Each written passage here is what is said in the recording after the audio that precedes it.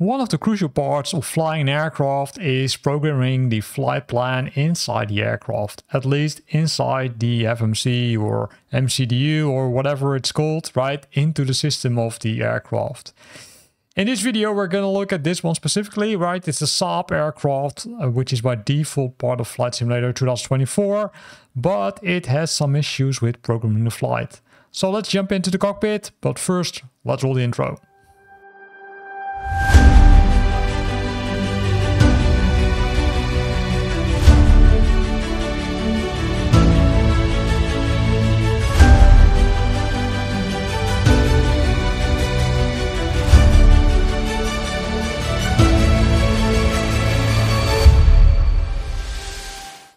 So we're in the cockpit and I already started the aircraft partially, right? Because we need to program the flight into the computer, which is over here, right? You can easily exit by pressing Shift and the number 6, which will bring you over.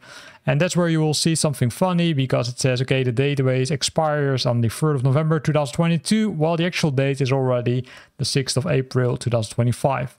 So I'm going to press OK, and then we should be, I would say, good to go. The flight plan can be found in the FPL option. So the FPL option by default only contains the departing airport. It doesn't contain the destination airport. And also it doesn't contain any standard instrumental departure. It doesn't contain any approaches. It doesn't contain any destinations. So be aware of that.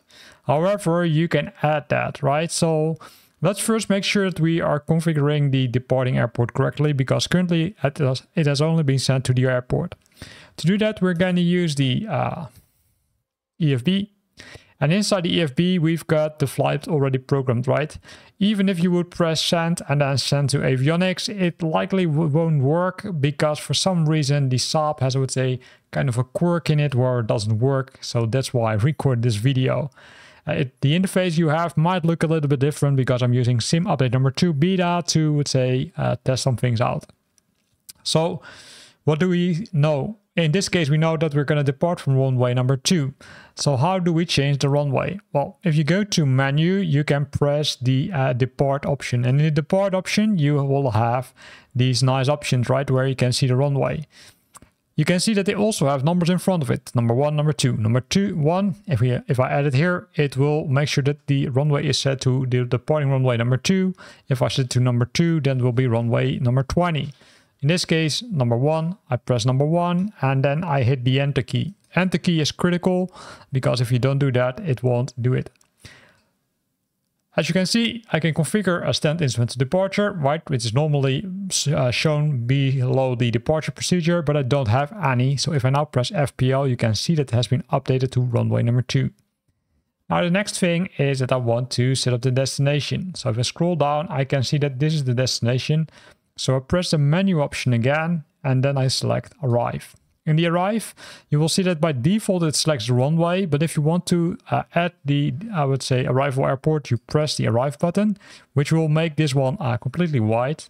And then press the options, or the letters in this case, Golf like Mike Hotel, and then hit the enter key. It will show you some information about the, let's say, destination. In this case, Dakla, which I would say kind of is 100% correct. So I press accept. And then I will have the same options again. Number 1 is runway number 3, which is the one we need. So press 1, then hit enter. Then I don't have any standard terminal arrival routes, so I'll skip that part. So I press the approach one, which will automatically populate the approaches. In this case, I want to use ILS-3Z from Zulu. So I press number 2 and then hit enter again. And if I do that, you can see that it will ask me to put in, I would say, kind of the starting point of the approach, right? In this case, I'm flying direct, so I won't add any transition. There are transitions available, but it's not in my flight plan. If you want to add it, you can press the change option over here and then add the required, I would say, approach. For now, it's okay, so I press FPL and there you will see that it has been set to runway number 2, which is the departure runway from this airport, right? Which is in this case, let me scroll to the top, is Nabidu, not sure if pronounced correctly. Then I will say fly, come to ILS 3 Zulu, and then I will arrive at the airport, runway number 3.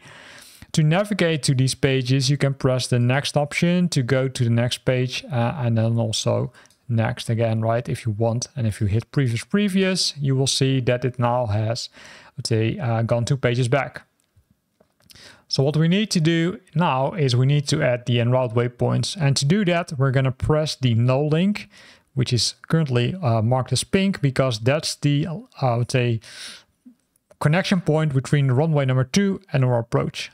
And when selecting it, you've got multiple options. You can either add delete, but in our case, we are going to enter the waypoints. And here comes something really critical. You need to start at the bottom and then work your way upwards, else it won't do it correctly, right? So in this case, I need to start with La Saab. And if I do that, I can press enter, and then it will ask for confirmation. I'll say, okay, go ahead. You can see that La Saab is now above no link.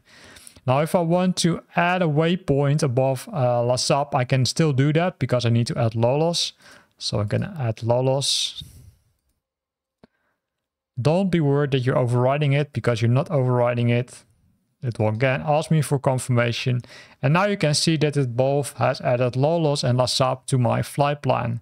If I want to get some more information, I can select the waypoint and that will show me some more information. Right, I can press return, I can press this one and then press info, and I will get the information from that one. And that's how you can, say, kind of navigate to your flight plan. If you want to remove this no link, you can also do it, although I do think it's best practice to leave it in, because you don't want to fly on the autopilot once you're approaching ILS 3Z, which is the approach. But if you want to remove it, you can press it and then say delete, and then delete again, which will remove it. And now I would say it directly is connected, right? In the flight plan itself, there are altitude restrictions. Normally you won't need to change anything, but if you would like to change anything, you can press this button and then add the, I would say, altitude restrictions, if they are applicable. Again, normally you won't need to do that because we'll do it automatically, but hey, just for your information. Now, if you completely screwed up your flight plan, like I did already several times, there's also always a way out, and that's by pressing the menu option and then hit the delete FPL.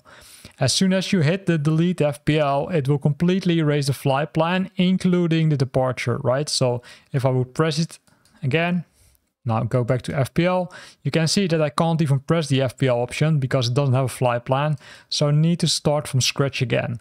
Luckily, it remembers my, I would say, departing airport, right? So I can select the options over here. And then once you've done that, it for some reason has recovered the complete flight plan. It could be due to the beta, because I did test this before and it worked in some cases, not in all cases. So be aware that erasing the flight plan, you could use the button, but if the button doesn't work, there's of course the other option. And that other option is by simply selecting the waypoint, and then pressing delete, and then do that for each single item in the list, which will completely erase the flight plan. Not the easiest way, but hey, it's a workaround for now. Here ends the video where we looked at how to program the flight in this nice Saab 30. In this nice Saab 340. There are some workarounds which you need to apply, but hey, it still is workable, and once programmed, it will follow the flight plan really easy, if you're switching on the autopilot, of course. Hope you liked this video. If you'd like to see more of these videos, then hit the like button, because that makes me aware that you like this video and I need to post more of these videos. If you've got specific questions about the Saab 330, also let me know by leaving a comment below this video in the comment box, and I will have a look at it and will answer your question as soon as possible.